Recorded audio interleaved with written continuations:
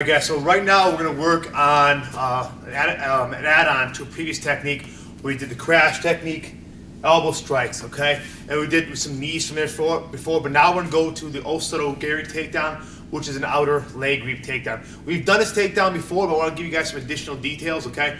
So let's just going to turn Gary right here.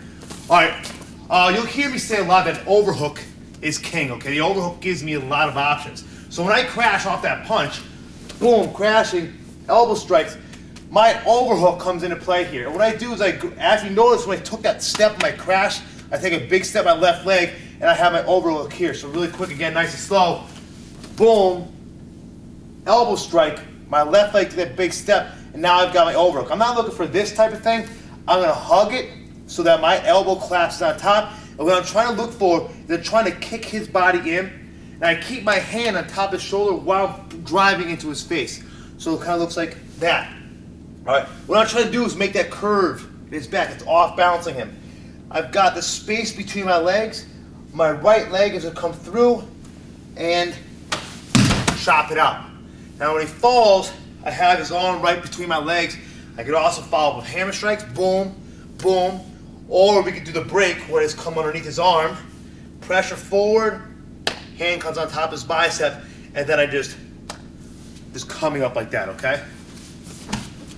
So again, it's slow, crash, boom. Elbow strike, collapse.